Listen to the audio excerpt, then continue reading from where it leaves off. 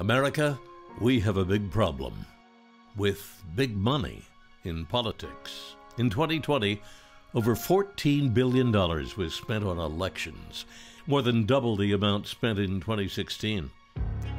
And since 90% of those contributions came from just 300 wealthy donors, the voices of 330 million Americans were drowned out.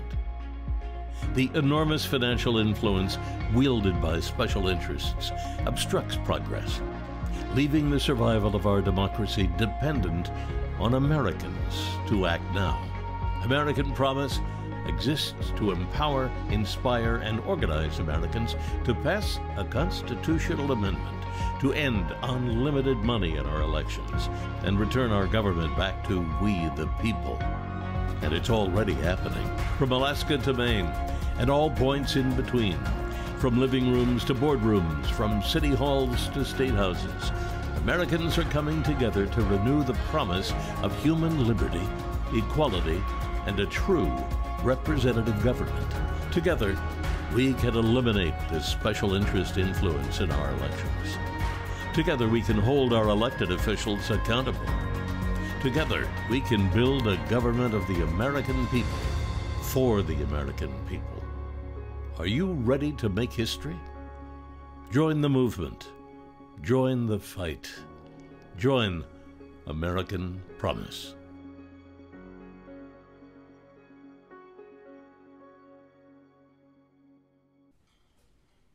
So, good morning again, everyone, and welcome to this very special day. Pleasure for me to be here to help out with the program a little bit. I'm Tom Milburn. As a past president of the Rotary Club of Green Bay, it's a pleasure to join with American Promise to welcome you here today to seek changes in how the American election campaigns are financed. And you'll have a chance to be part of that discussion as we move through the next few minutes. We'll explain American Promise's mission and how that is to change by a constitutional amendment, the way election campaigns are financed, and how that blends with Rotary's embracing of a broad-based notion called positive peace.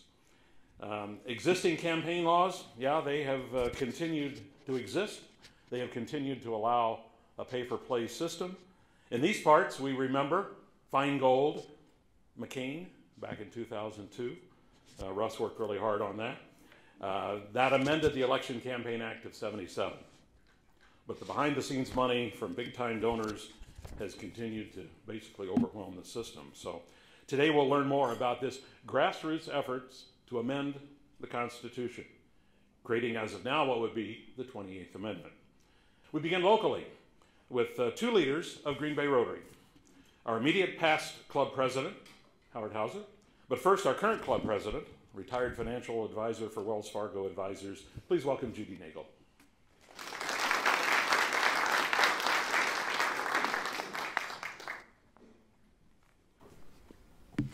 Thank you, Tom, and welcome everyone. It's nice to see you all here this morning. I don't know if you're as disgusted as I am with the political ads of the last campaign. A lot of half-truths, no truth, character assassination. Someone once said to me, if airlines advertised the way politicians do, nobody would fly. The American public wants to vote on policy, not on who is the lesser of two schmucks. So this situation creates apathy and distrust of all elected officials, and that's why I'm involved. And I'd like to share with you why Rotarian values support this effort. Collectively, we have the power to change this. So I'd like to talk about it through the lens of positive peace, the optimum environment for human potential to flourish. Of course, Rotary has a long history of working on peace and conflict resolution. As you may know, Rotary formed a partnership in 2014 with the Institute for Economics and Peace, which studies positive peace. Their research shows 8 pillars that contribute to positive peace. These 8 pillars predict lower future physical violence, greater societal well-being, and higher economic growth. Thanks to the efforts of groups like Rotary, positive peace has been growing around the world. In 2017, 6 champions were honored, and they were honored at the UN Day of Peace, including work done on the peace treaty in Colombia, and in 2018, Rotarians celebrated projects in Uganda and Mexico. But positive peace has actually declined in North America. Though we started relatively high, our overall positive peace score has deteriorated by 4.5% since 2005, ranking the US as number 18 and Canada as number 11. Both had deteriorations. So, what do we do as Rotarians? The first question, is it the truth? Clearly, if voters do not know the truth of who is trying to influence them, we cannot have the free and open exchange of ideas on which a democracy depends. But with the Citizens United rule changes, certain groups no longer have to disclose their donors. This created a way for funders to influence campaigns without voters knowing who they are dealing with and what their interests are. This is the definition of dark money.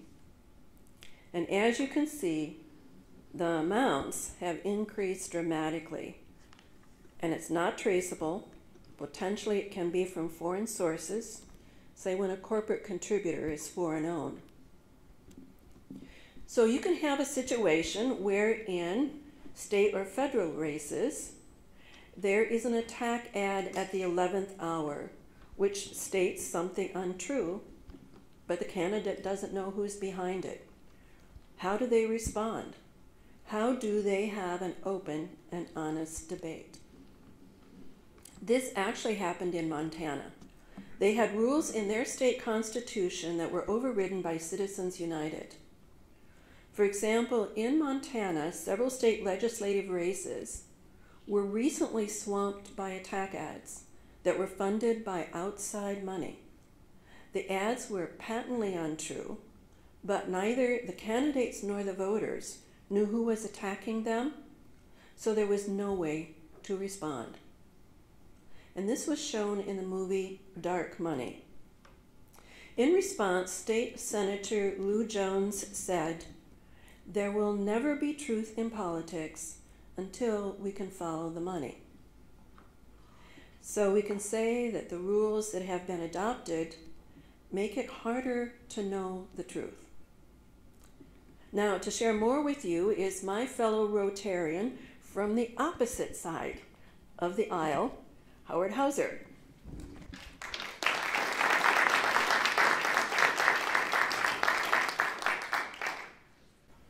And so then, in continuing with the four-way test, the next question we ask ourselves is it fair to all concerned?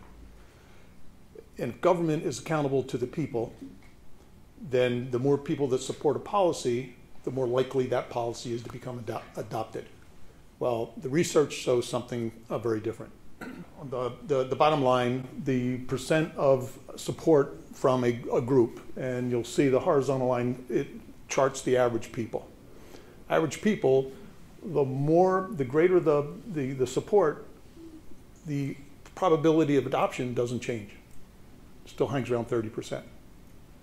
If you take a look at the economic elites, the greater the probability of the greater support, the greater probability. So who has the control? Where is it at? So does that sound like that's fair to all concerned? No, I think in my opinion, no. It focuses on a small group, those people, the economic elites and the special interests. They're the ones that control the narrative. They're the ones that are at the table when the time comes. And that's not surprising because 76% of political spending comes from 0.1% of the people. Again, that's an important number. 76% of the political spending comes from 0.1% of our population. So contributions drive that seat at the table.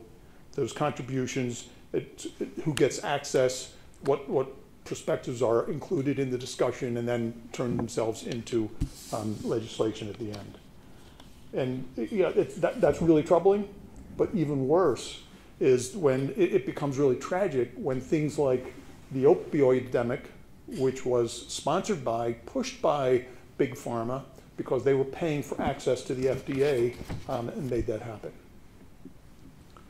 So will it build, our next question in the four-way test, will it build goodwill and better friendships? And you have to ask, does our current system do that? Again, in my opinion, no, it does not do that. Again, we want to look at the research. Oh yeah, this research. Oh yeah, I love this one. Americans have been growing a sense that the benefits are for the big money interests. And again, we'll look at the way the chart goes. So this chart runs from 2016, from 1964 to 2016. The percent of Americans who believe that big money was for the special interests went from 29% in 2016 to 76%. I'm sorry, in 64 to 76% in 2016. And in fact, this is not the most up-to-date. There's more recent in 2000, and recently that's gone to 89%. Conversely, the people that think that excuse me, that government is for the benefit of all the people went from 64% in 1964 down to 21% in 2016, and that's since dropped to 9%. That's a scary number to me. So obviously there's a growing sense, a growing belief that government is not run for all of us, it's run for the very few. And to me that leads to the question, why is there so much divisiveness, or divisiveness, depending on what part of the country you're from, in this country today? And here's what I think.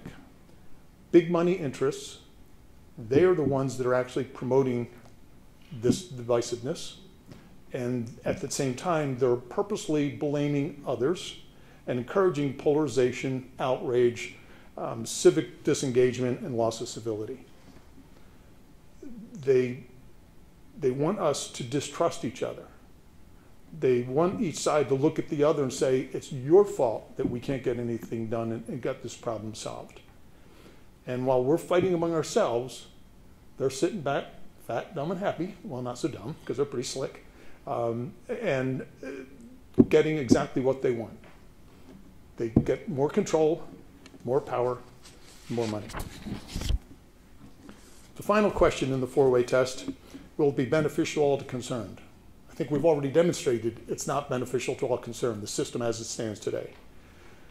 A few at the top benefit while the rest of us pay the price. And we are paying the price in so many ways every day. It's an arms race of big money where no one really wins except the big money. But there is some good news starting to creep in, because there are a few people that are standing up and speaking out for the common good and are identifying the root cause. This is from former Senator Al Simpson. Money's dominance over politics is the #1 problem our nation faces. It's a growing crisis that prevents us from lacking anything else, from tackling anything else. And then John Kerry, the unending chase for money, I believe, threatens to steal our democracy itself. But it's not just from the political leaders. There's also business leaders that have the same issue and are also struggling and are frustrated with events, because they find themselves in a position that they need to be endorsing and supporting policies that they don't really believe in. And excuse me, just in the need to avoid negative legislation and cancel culture. It's the pay-to-play scenario. And if they don't, their competition will. It's detrimental to business, it's detrimental to our economy. It pushes companies to compete through government favors rather than doing what they're supposed to do, which is innovate, invest for the long term, create value for their customers. You might find it surprising, this information. Again, more research. Many polls show that a vast majority of Americans agree, we all agree, that we need to set political limits on spending. And at 80 plus percent, to me, that's a huge number. You know, then obviously everybody's here today, you're part of that 80%, or whichever group you're in, it doesn't matter, it's huge. But there's a lot of Americans already working on this issue, and we need more. 22 states have already passed resolutions for an amendment. We're hoping that Wisconsin will be 23. There's 800 cities and towns across America in red, blue, and purple states that have passed resolutions limiting campaign spending, and by big margins. And it wasn't squeakers, it's by big margins. We're talking about 80, 90%. That's also true of Wisconsin, where we have 160 cities and towns, including Green Bay, that have passed such proposals. This suggests to me that we need to stop arguing among ourselves. We need to stop thinking of red and blue, left and right. We need to come together, work together to solve the root cause and get big money out of politics. It's also a pleasure for us to welcome to Green Bay our next speaker. He's been a leading attorney in public and private practice for more than 3 decades. That includes time as Assistant Attorney General for the Commonwealth of Massachusetts. He's now a national leader of the effort to create a distinction between corporations and individuals when it comes to campaign finance laws. He's also an author, notably a book titled, and the book is longer than the title, but not by much, Corporations Are Not People, Reclaiming Democracy from Big Money and Global Corporations. Please welcome the President of American Promise, Jeff Clements.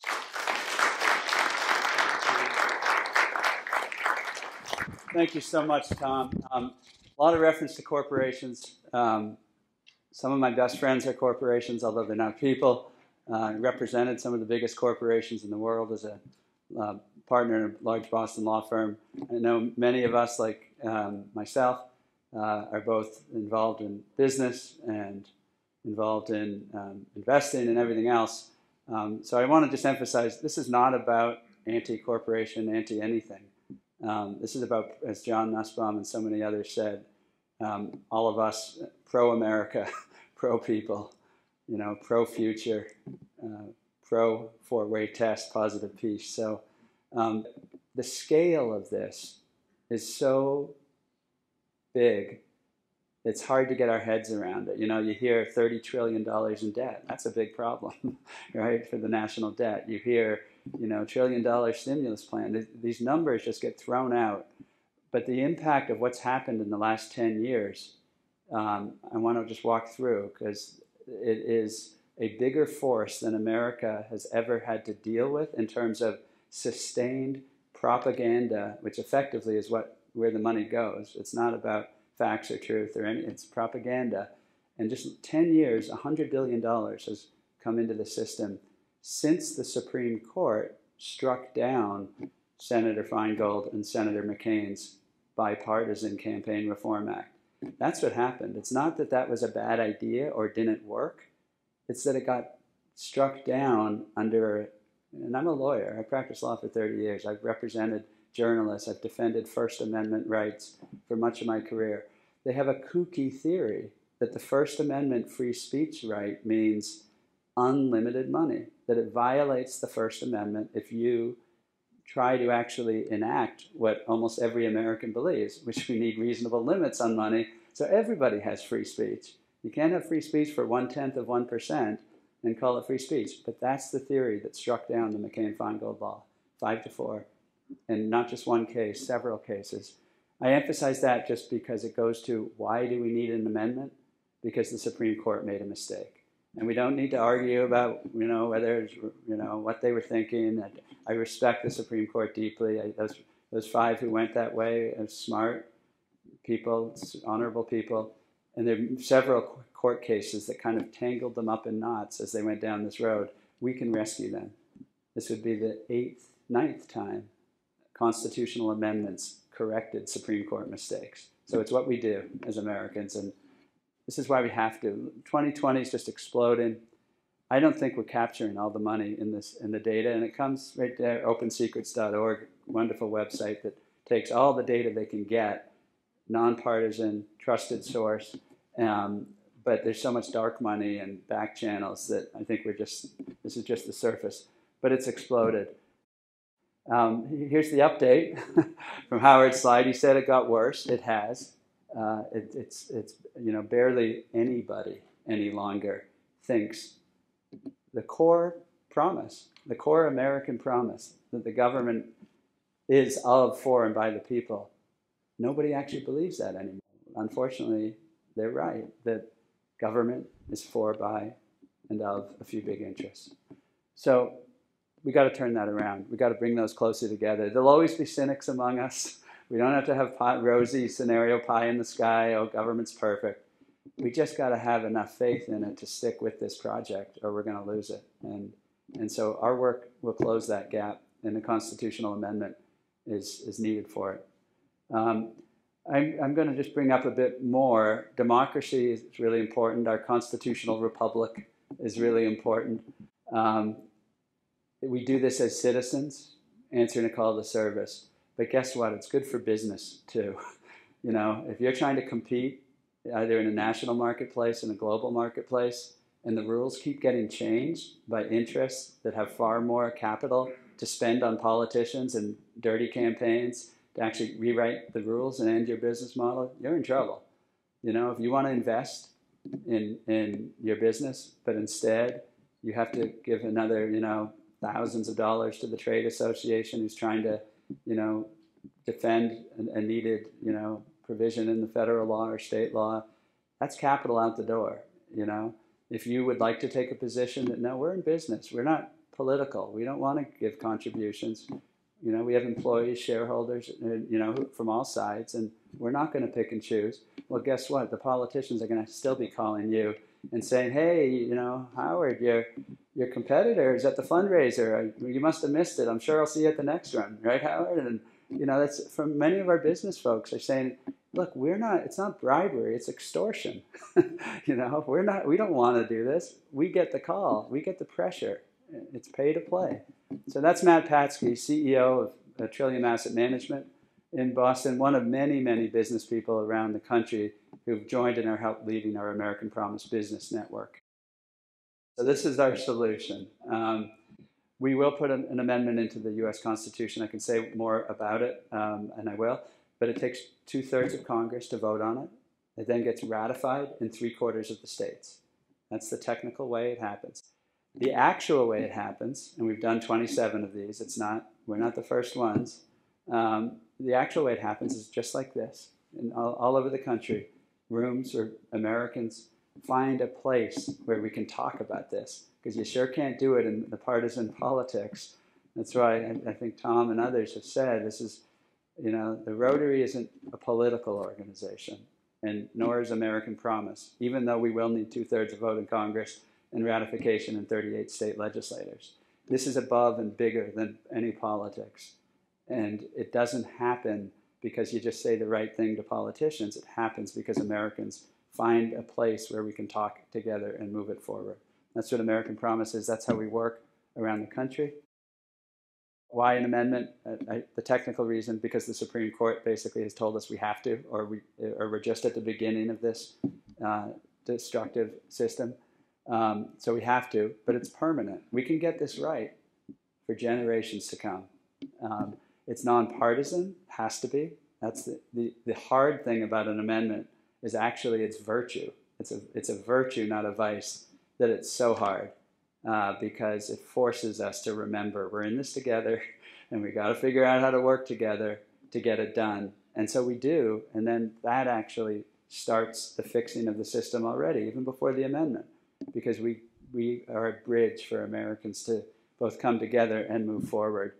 And it is not a one-size-fits-all, the only solution. If we just have the amendment, then we can be all done. The amendment creates a constitutional foundation for much better policies. And we will have to, and our children will have to, and their children will have to enact laws, do all the work of a citizen to make sure we're solving problems and getting the laws right. But if we don't have a constitutional foundation for that, we can't do it. And that's the system we're in now. So this sets the foundation right, and there'll be many other things that we can then start getting right. If you want to join this great cause, all you have to do to start is sign what we call the Citizen Pledge. And the Citizen Pledge simply says that you stand behind this constitutional amendment. It gives us the numbers and the growth that we need. It gives us the connection, because we will ask you to fill out a little bit of information, including what party you are. And that's so we can both be accountable to ourselves that we actually are cross-partisan, and we can see and make sure we're getting enough of everybody. But it also helps show that, hey, Americans aren't actually buying all the propaganda that says, you know, we're in a new civil war and all these other irresponsible things we're told about, you know, the future of our country. So please sign the Citizen Pledge, and then help us, just as so many people in this room have done, to introduce us to others and introduce yourself to others as now members of the American Promise movement, because that's how we're going to win.